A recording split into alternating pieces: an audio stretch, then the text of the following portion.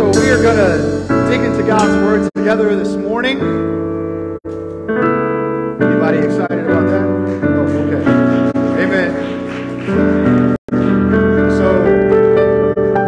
I don't know if you're familiar with this, but Jesus actually preached a sermon when he was here on earth. Well, and it was quite a long sermon.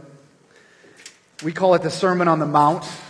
As you read through Matthew, it's chapter 5, chapter 6, chapter 7. If I've calculated it correctly, it was kind of like a 20-part sermon. So this was a long sermon, which tells you that that first church was definitely not American. And it definitely wasn't white American, because they wouldn't have sat through a church service that long, okay? Let's just be honest. So he had this 20-point sermon. Well, today I'm just going to cover two of those points, two of those areas, okay? So some of you are like, I got plans, I'm going out to eat. We won't be here that long, but there's so much here in this Sermon on the Mount. And Jesus is kind of laying out this kingdom manifesto. He's telling them, this is what I'm bringing down from heaven to earth. This is what the kingdom of God is to look like. This is how you are to live. This is what you are to be like. We spent a whole sermon series just on one portion, the Beatitudes, a couple years back. Well, there's so much here, but in the middle of that message, in the middle of his teaching, in chapter 6, he gets to two areas that to me deal with potential distractions from us being fully devoted to Jesus, from us living as the diligent disciples that we've been talking about, saying we're trying to live, with the intensity of following Jesus. Well, there's a whole list of things we could come up with, but Jesus pointed out in this part of the passage, in this part of his teaching, that there's two things that are pretty closely related that can often take our hearts away from being fully devoted. So, what are those things? Well, if you go to verse 19 in Matthew chapter 6, you're going to see that first, he's dealing with greed, the love of money, wanting things, possessions, riches, wealth, all those material things that we desire here on earth during our lives.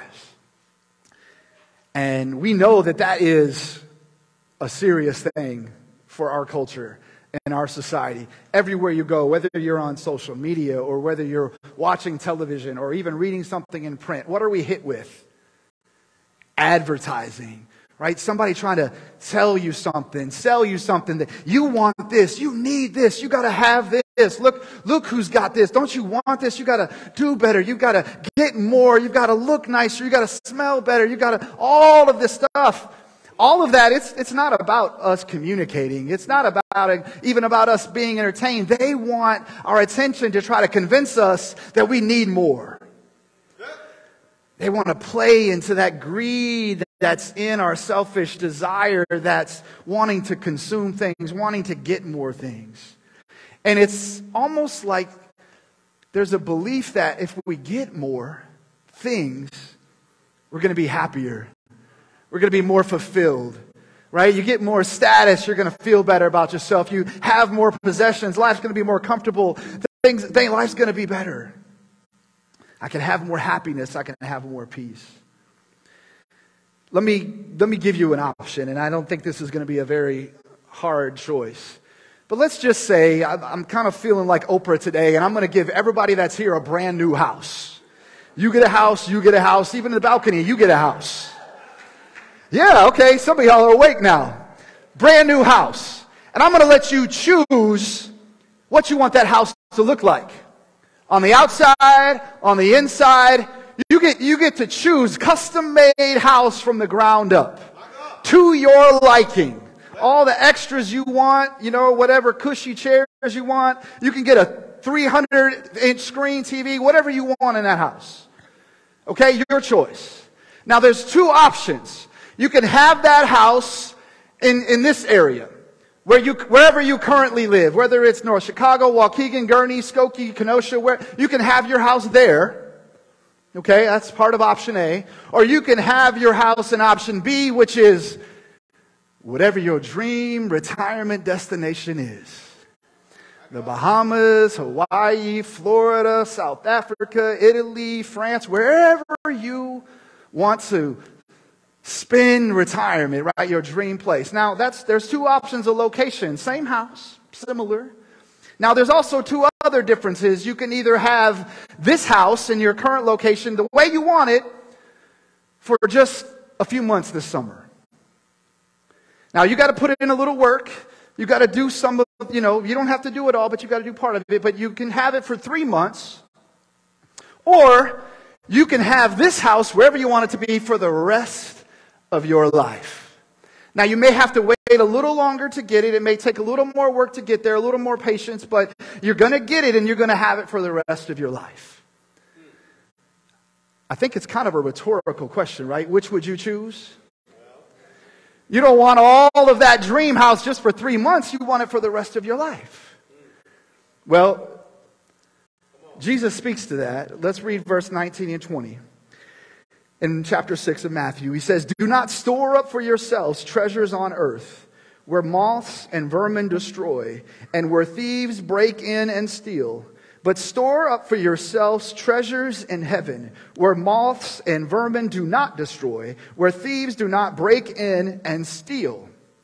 See, we oftentimes find ourselves consumed with trying to live a life for a 3-month summer home.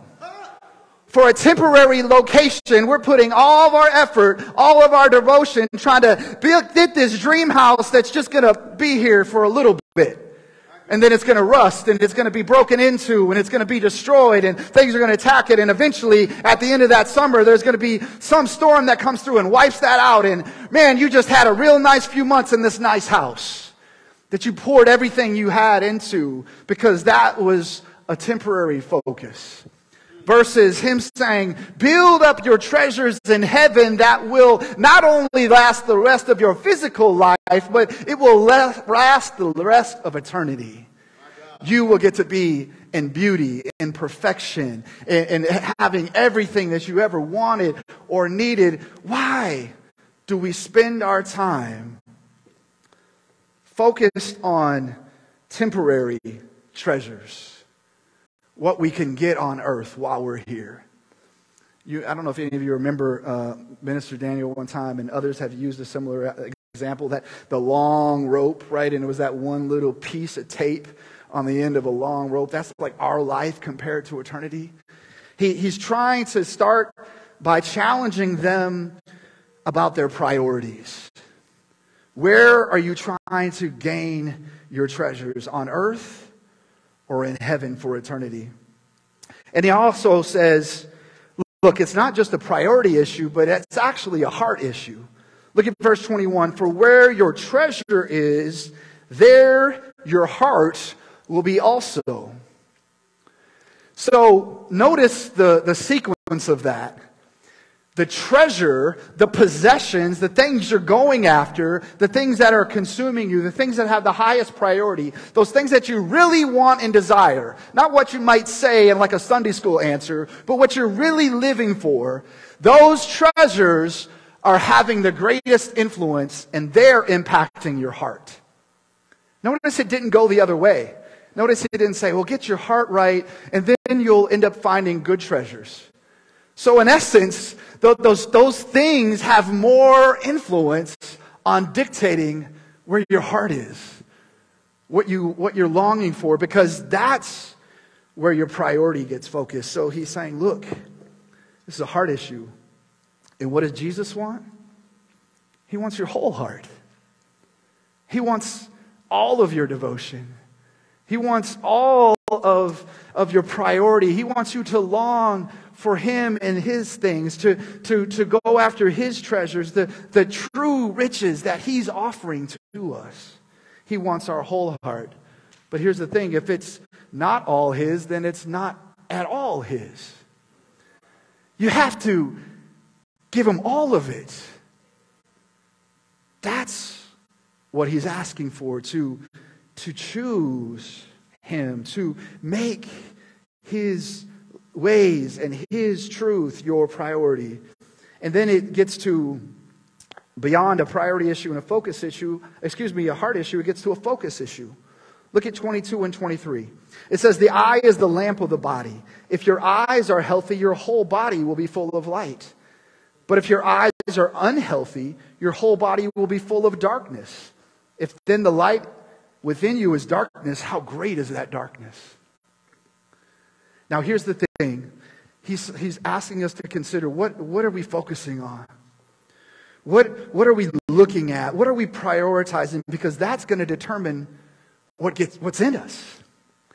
Now, I'm not expecting any amens on this section, and y'all are really quiet because we're talking about the truth that some of us, we really prioritize these things. We like money. We like things. So it's okay. I'm just going to keep challenging us because in my Bible, these are red letters. That means Jesus said this. So you ain't mad at me. You mad at Jesus. I'm okay. I'm just repeating. Don't hate the repeater. Okay? So the eye is the lamp. Now let me help you because I don't know if your Bible helps you with this, but the Greek word for healthy is generous.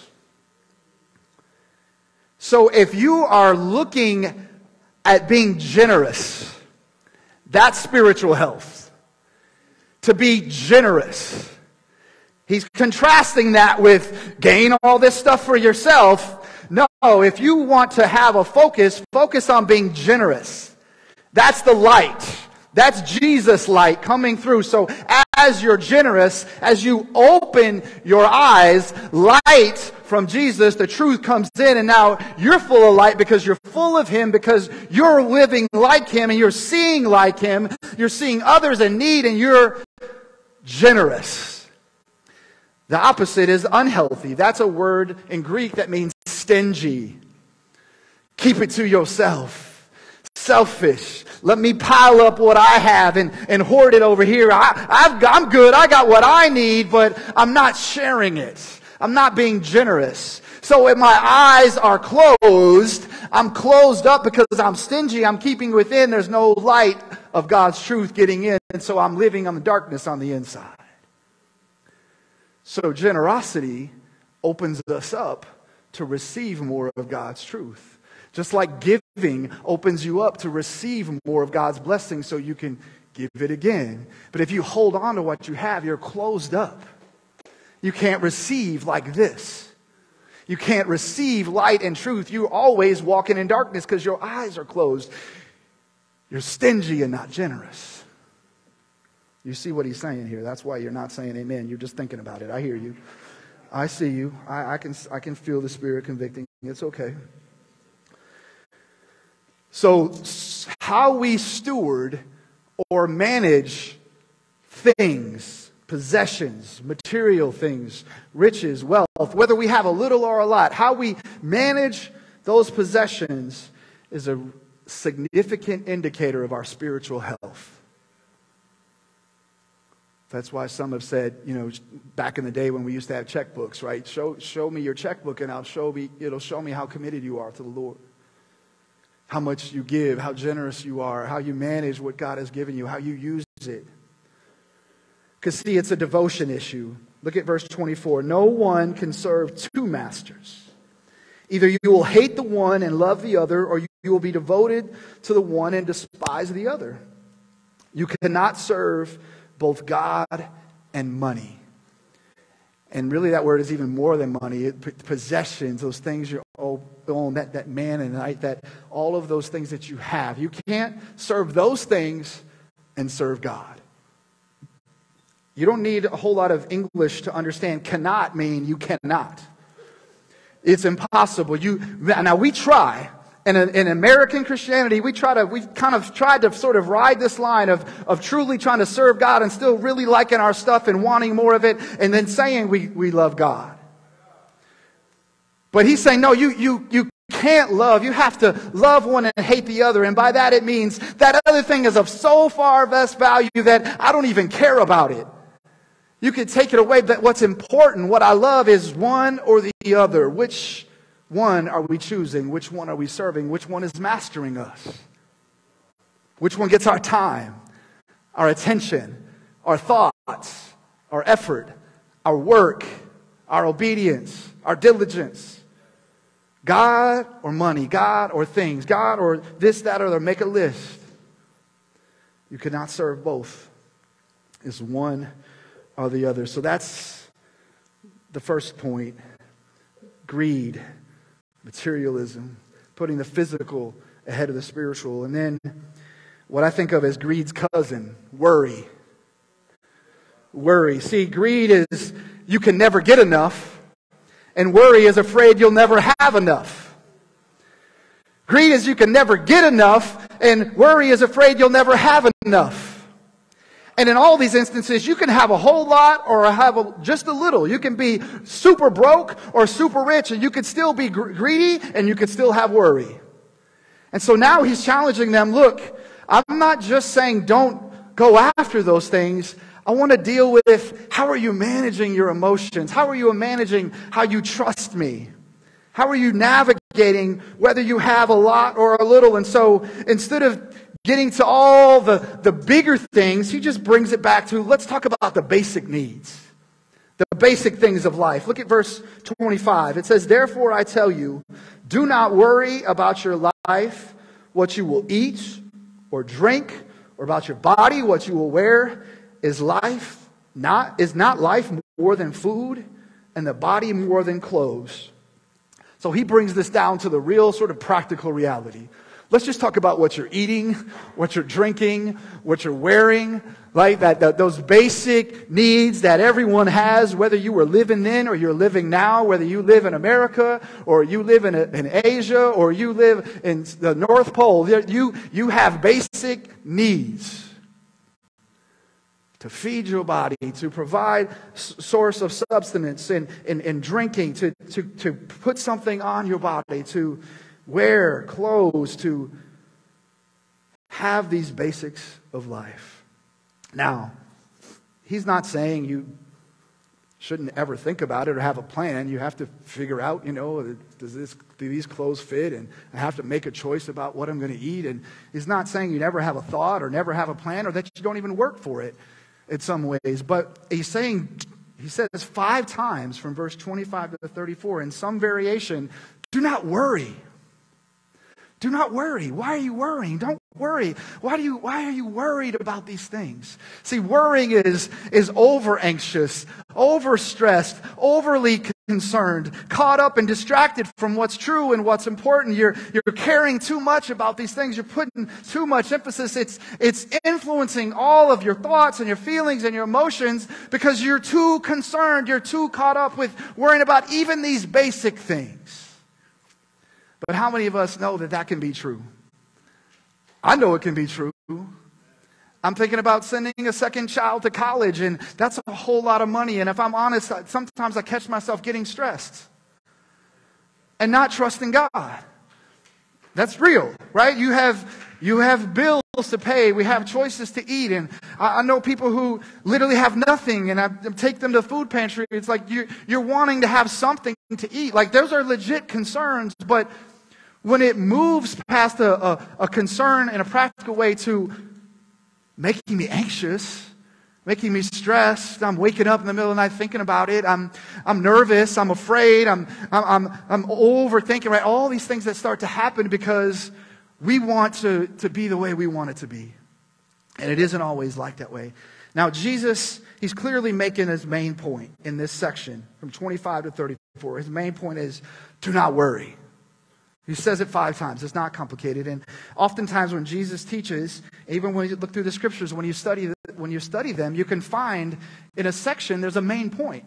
And then he'll build sort of arguments around that to support what he's trying to say. And if you read through these verses, you'll see actually several arguments that Jesus is making that support and validate his main point, do not worry. I'm not even going to go through all of them, but I want us to look at a few of these arguments, the support that he's making, because this is where we spend time thinking about, okay, what does that mean for me? How do I apply that to my life? Because he's challenging me too today to do not worry about these things. So Jesus uses the truth because the truth should override the emotion. Anxiety, worry is an emotion. But what the purpose of truth is to give us clarity to move through the emotion to be able to rest on truth. So his truth to us is you do not have to worry. So we've got to figure out how we work through all of our feelings that get us worrying to get back to the truth that we don't have to worry. And why is that true? Well, let's look at these things. The first one, starting in verse 26, he's basically telling us that he, as our Father, provides for those that he values. God provides for those that he values. And he uses a simple example. He starts with the birds. Look at in verse 26. Look at the birds of the air. They do not sow or reap or store away in barns, and yet your heavenly Father feeds them. Are you not much more valuable than they? He's saying these birds, they live day to day. Now, they do some work. So even in worrying, God is not saying that we just sit back and open our mouths and hope that God is going to drop worms from heaven to feed us. They do some work, so they have a part to play, but they don't have complete control. They have to work with what's in their reality, and ultimately, they didn't create worms. They didn't make them, right? They have to, God provides them in some way, shape, or form to give them what they need, even just the simple answer of birds, at least the adult ones, right, that are supposed to be more mature, right? They're being provided for. So the challenge to us is that, yes, we do work, but we're not fully in control. Now, we don't like to hear that because oftentimes we act like and live like we can gain full control over our lives, that we are the source of everything. Right? We have control issues. We want it to be our way when we want it. We want to have enough piled up so that if it's, something happens, I know I'm safe and secure. I can go pull from that fund, and I've got this, and I've got a backup car if this one breaks. I got a backup job if I lose this one. I got a backup spouse. No, maybe not that one. We like to be in control of the situations because we don't want to be without. But that's not what he's saying. You're not supposed to act like your own source. I'm providing. And then he gives another example, another practical example from creation. Look at verse 28. And why do you worry about clothes? See how the flowers of the field grow? They do not labor or spin. Yet I tell you that not even Solomon in all his splendor was dressed like one of these. If that is how God clothes the grass of the field, which is here today and tomorrow is thrown into the fire, will he not much more clothe you, you of little faith? He's taking care of the birds. He dresses the flowers even more beautifully than we can possibly dress as people. And he's saying, look, there's two things. Go back to what he said in verse 26 at the end. It says, are you not much more valuable than they? See, I think part of our problem is we must not understand our value. Maybe we don't understand how much God loves us, how much he cares for us, how he sees us. Because if it's either we're not trusting him because we don't think we're valuable enough, or we don't think he's able to provide. I mean, those are your options. If you're worrying, if you're stressed, either you're not good enough for God to take care of you, or he's not good enough to take care of you. Those are the choices. Because if he's good enough, then I'm good. And if I'm good enough, he cares about me, well, then I don't have to worry. I got the greatest father ever. Perfect. Never messed up. Who's taking care of me? That's his point. Consider your value. I'm your daddy. I love you. I take care of all my creation. Even the grass. It's going to get just thrown out and blown and set on fire. It's so temporary. It's beautiful. It's special. But it has so little value compared to you. And I take care of that. Even those birds. You don't see birds with hair falling out because they've been stressed. You don't see the birds going from one tree to the other tree where they've got a counseling appointment because the bird is stressed. He just finds a worm and goes back and feeds his kid and keeps singing. It's good. Life's good. It's just the birds, and they're beautiful, most of them. My God. But what is it? Well, if it's not a value issue, then maybe it's a faith issue. He says, you of little faith, do you trust me? Son, daughter, how many times do I got to provide for you? How many times do I have to take care of you? You're worried because you don't like the options of 40 shirts that you have in your closet, and so you get all stressed out, or you're making this $1 an hour instead of that $1 an hour. And he's like, do you know some people are broke and homeless and in poverty, and you're tripping and stressed because you only had one choice of meat for dinner? I've already taken care of you. You just don't see it. Why don't you just trust me? Why don't you just trust me? We read this morning in our time of prayer at 8 a.m. from Psalm 46. In verse 10 it says, be still and know that I am God. And the still is not just shut up, although sometimes it's that. But it's stop moving in opposition and let go and surrender. All of these things you're trying to carry and manage and control, God is saying, let them go. Surrender that to me. I've got you. I'll provide even for the most basic things. I can provide for anything that you need. Not just what you want, because that's where we get mixed up. We think we got a different translation that says, God shall provide all our wants. You find that, come back and show me, and make sure it's not the USA version of the Bible that somebody made up. I'm not saying you're going to just get the Cadillac you want, or to get the 5-story house that you want. I'm saying he's going to take care of what you really need.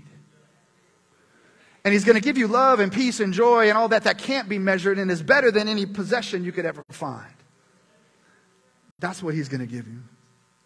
Now, I love it because sometimes Jesus is just kind of like to the point, like, I know he wouldn't say it like this, but it's almost like, are you an idiot? Like, come on now. Like, look at verse 27. Can any one of you, by worrying, add a single hour to your life? Like, dude, what's the point? What does worrying do for you? Well, I've gained a little more time so that maybe this thing will happen. No, you don't gain any time from worrying. You can't worry so hard that poof, it's going to happen. It does nothing of value. It does not benefit you. It's worthless. Worrying does nothing for you except impact your physical body. You got ulcers. You can have, your brain is impacted by how much you worry. Your heart, all of your organs, your body. You can gain weight from worrying. Some of us can say amen to that. You are impacted in a negative way. There's no positive benefit that comes from worrying. You can't add nothing to your life. Why are you doing it? That was what Jesus said. And then he says, let me challenge you even more. Look at verse 32. Actually, let's start in 31. So do not worry, saying, what shall we eat, or what shall we drink, or what shall we wear? Verse 32. For the pagans run after all these things, and your heavenly Father knows that you need them. Pagans is just another word for those who don't believe God. They got their own God. They're going after their own thing. So what he's saying is the characteristic, the lifestyle of unbelievers is to worry. So if we're living a lifestyle of worry, then how do people know we're a believer? How do they see a difference in us if we're living with the same stress and anxiety that the unbelievers are? That those who don't know God are figuring life out and going after accumulating and piling up and trying to control and trying to think of themselves as their own source, depending on themselves, versus believers who are supposed to be set apart to be different, that say, we are people that trust God. We are people that, when all else fails, God's going to show up. When our backs are against the ocean, somehow God's going to part it and we're going to walk through it and not get wet. Somehow, our God is going to make a way out of no way. I'm going to be taken care of. Now, I might not have everything I want. My life is not perfect. I'm not without challenge. We're going to go through some stuff. But when we do, I'm going to let go, and somehow God's going to find some worm to put in my mouth. Because He's going to take care of me. Yes, sir. Physically, emotionally, relationally, financially, spiritually. That's my God. But what are people seeing? What testimony are we giving? What does your level of worry and anxiety communicate to those around you? To your classmates, to your co-workers, to your friends, to your family that may or may not know Jesus? What do they see in you? What are you pointing them towards? It says that He knows that you need them. God knows what we need. He knows what we need. We don't even have to tell Him. Now, it's good when we pray. It shows we're being more intentional to say, God, I depend on you. But He already knows. He already knows you're coming to Him in need of. He wants us to recognize that He's the provider. He's the source. He's the one that is able to take care of us. And stop trying to do it ourselves. Stop trying to figure out everything and get caught up. You can't be fully devoted to following Jesus if you're so consumed with trying to figure out how you're going to go follow and get everything else. I mean, it's not that complicated. It's hard. It is, because it takes faith. It takes us trusting Him. Well, here's another thing I like about Jesus. He always has a good way of sort of like showing them, well, here, let me help you. Because He knows we're kind of slow, we're kind of stubborn, we get off track, just like the disciples did over and over. We do the same thing. And He said, okay, well, let me kind of try to make this plain for you. Let me try to make this plain. Look at verse 33. But seek first His kingdom and His righteousness. Let's just stop right there. But seek first His kingdom and His righteousness. All right, let's break this down just for a minute. It's His kingdom. So just by simple interpretation, He's the king. He sets the rules. He sets the ways. He has the authority. He's in control. He's sovereign. It's His rules. It's His book. It's His truth. It's whatever He says. He's the king. Oh, and so when Jesus came, He said, I'm just doing the Father's will. We're bringing the kingdom of heaven as the King laid it out, and we're bringing it to earth, so that earth should be moving towards operating under this kingdom authority that He established. In His ways, and His justice, and His righteousness, and His truth, His love, His peace, not any other manufactured version that we try to come up with. It's His ways. It's His kingdom. It's also His righteousness. He's right. Anything that doesn't line up with that, it ain't right. Any other opinion you have, you can have it, but it's wrong. He's right.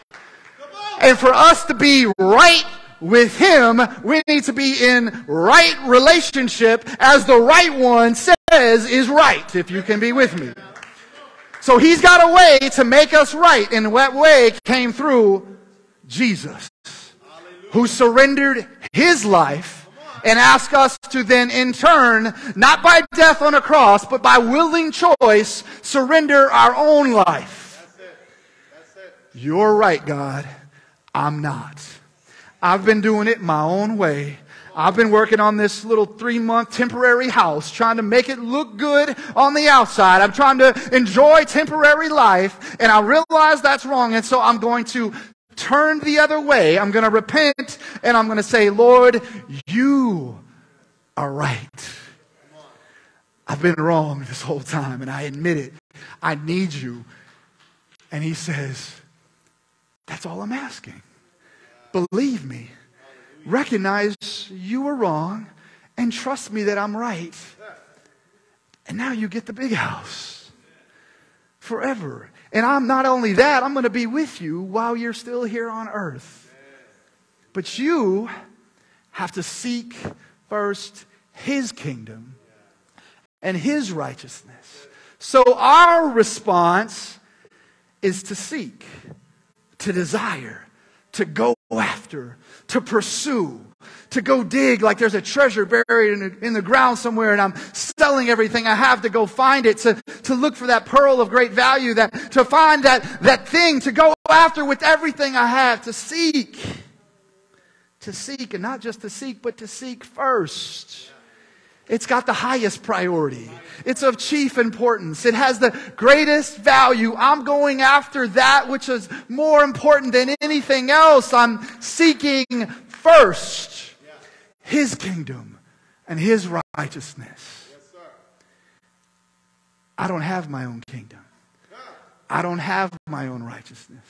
But some of us act like that's what we're seeking first.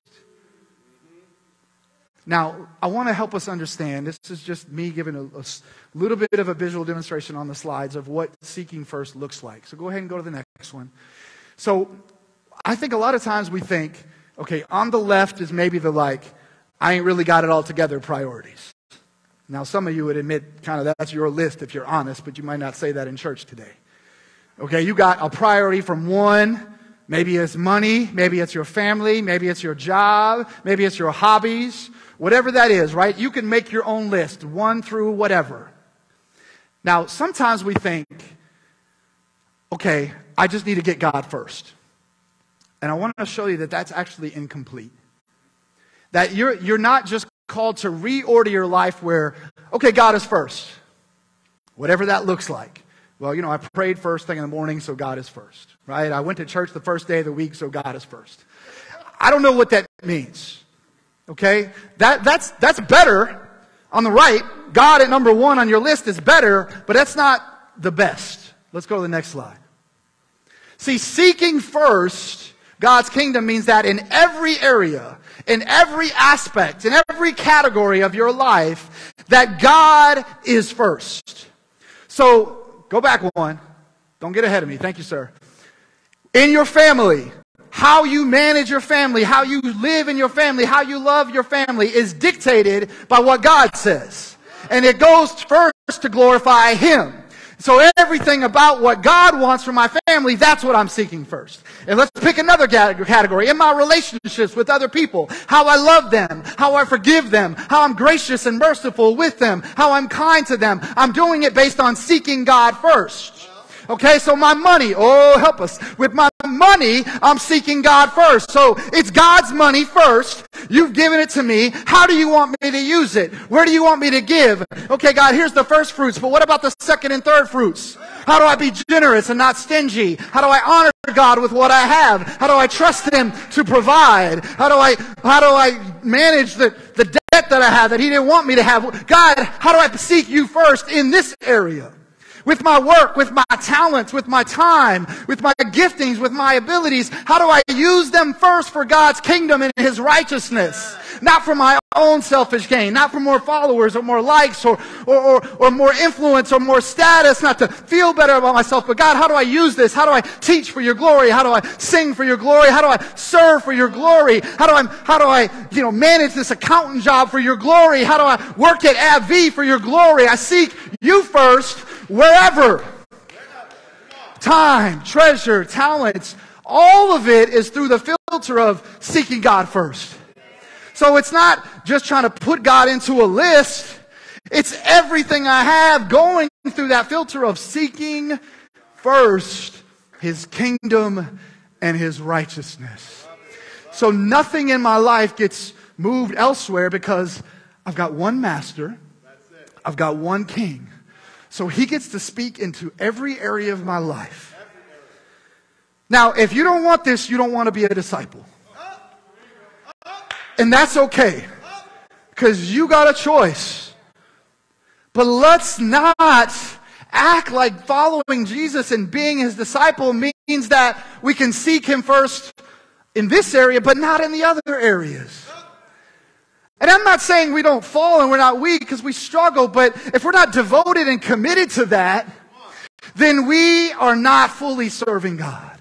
We're not fully seeking Him first. And seeking Him third, fourth, or fifth just won't do. That's the call.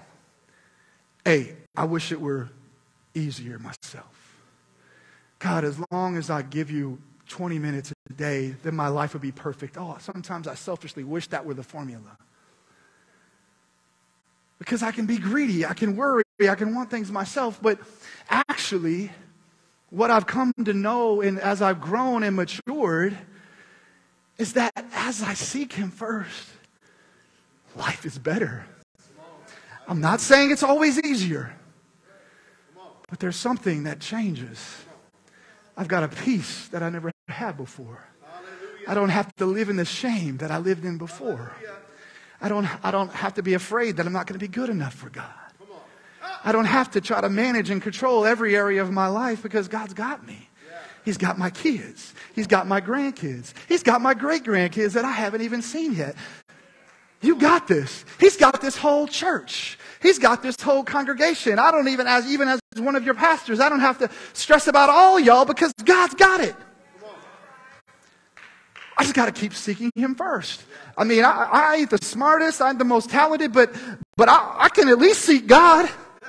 I can at least go after him. God, I want more of you. God, I need more of you. God, help me understand. You've given me a word that even as I keep reading it 40-something years later, I'm still learning stuff. God, I need more. And then he says, because God loves to throw in promises too, and he says in the last part of 33, and all these things will be given to you as well. We didn't even need that. Because I still would want to follow God even if I was thirsty and hungry and naked. But he said, no, I got you.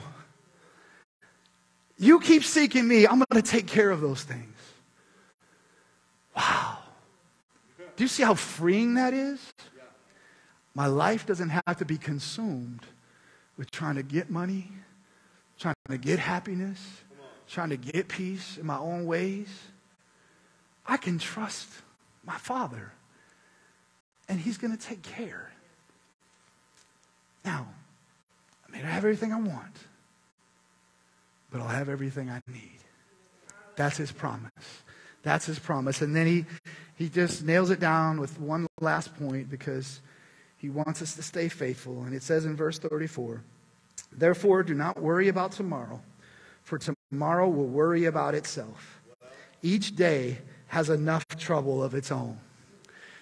Somebody will say amen to that. You've got enough trouble. There's enough stuff to manage today.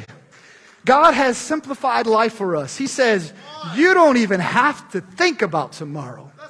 Now that doesn't, there are some scriptures that give us, there's wisdom in planning and creating inheritance.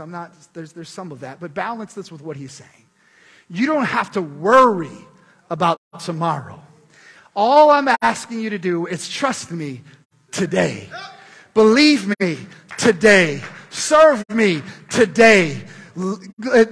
Acknowledge me with your money today. Be generous today. Give today. Serve today. Love today. Worship today. Bless my name today. Speak from your lips about me. Testify today. Don't worry today. Just put your faith in me today. And I promise you, if every day that you call today, if you do that, he's with you. Because it's always today, if you haven't figured that out. It's always today. You can never live in tomorrow, so why do we let our minds live there? Today, he's with us. Psalm 46 ends with the Lord Almighty. I forgot it now. Is with us. I've done messed it up. Let me go back there. It says the Lord Almighty is with us. The God of Jacob is our fortress. No matter what trouble comes, because it will come. No matter how thirsty you feel, how hungry you may feel, physically, spiritually, relationally, the Lord God Almighty is with you.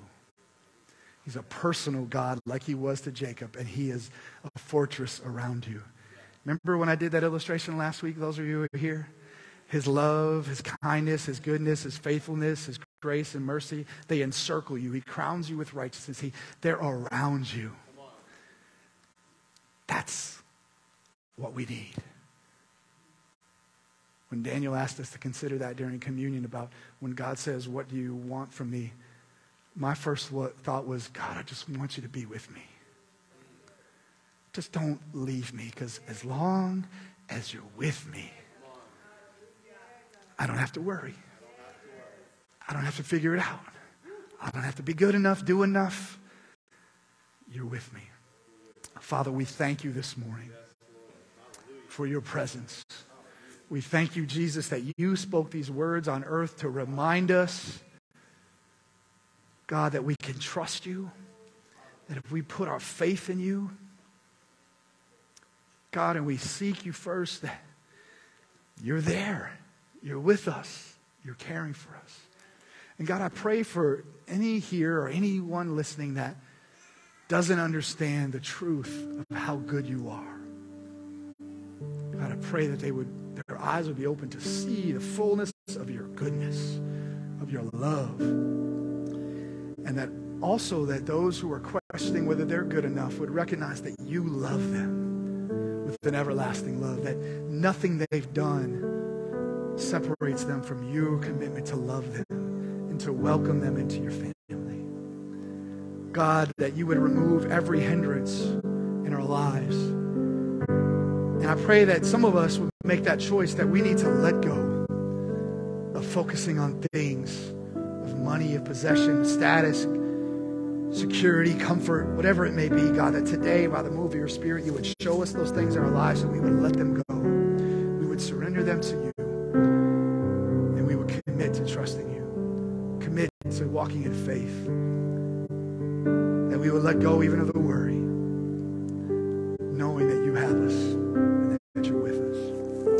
In Jesus' name. If there's anyone here, I'm going to give you a second chance today. It's a good day because God is trying to move and Jesus is trying to speak to you. If you're here and you have not made that choice, if maybe now as we've been talking, you realize, man, I need him. There is something missing. I've been trying to figure out life on my own. I've been trying to sustain myself, and if I'm honest, I know that that's not enough. There's like a hole. There's something missing. And there is, because it's that relationship with God through Jesus that you need. Whether or not you fully understand that, I want to give you an invitation because we've got someone that would just love to help you understand that, to talk with you, be honest and real with you. So I'm going to take another chance and just, while everyone else is you're just praying over whatever God is speaking to you, I'm going to just ask you to quickly raise your hand. Wherever you are, it's no shame. We've all been there. Do you want to understand more of what life with Jesus is like and what that does for you? Anyone real quick? All right, I want to do a second thing. I want to ask for those who want to pray, knowing that you've been struggling a little bit with this. Maybe you recognize the reality that you just worry too much. You've been a little too anxious. Maybe you've been a little too caught up in living for things, and God is convicting you. And it doesn't matter to me if it's big or small. This is between you and God. I just want you to stand to your feet as an act of surrender and say, God, today I want to let go of this, and I want you to strengthen me, increase my faith so that I can respond, because I really want my life to be completely true when I say I want to seek you first. God, I want you to be my king in every area. Even if you like, maybe I've given you 90-something%, but I want it to be 100%. It's a struggle. It's real. God, you see us. You see your children. And I pray for those that are standing, for my brothers and my sisters, that God recognize that there's some part of them that's been distracted from being fully devoted, being caught up in other things, given too much other attention to other things. Lord, I pray today that just the sweeping presence of your Spirit would move in this place. God, you would affirm and confirm your commitment to them. They would recognize how valuable they are, how you will protect them, how you will provide for them, how you will care for them. God, and I'm even asking for some tangible demonstrations of that. Show up in their lives in ways that are unexpected, in ways that are supernatural.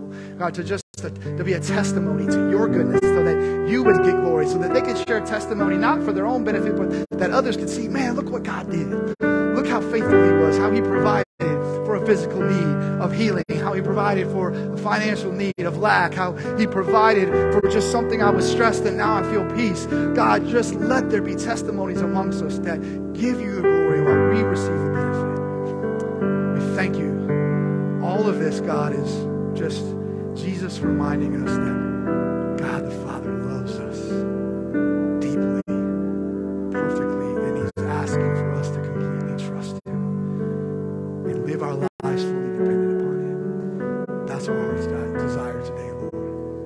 thank you for these reminders. We thank you for the move of your Spirit. Thank you for further equipping us today to follow after you with all that we have. Be glorified in our lives, we pray. In Jesus' name.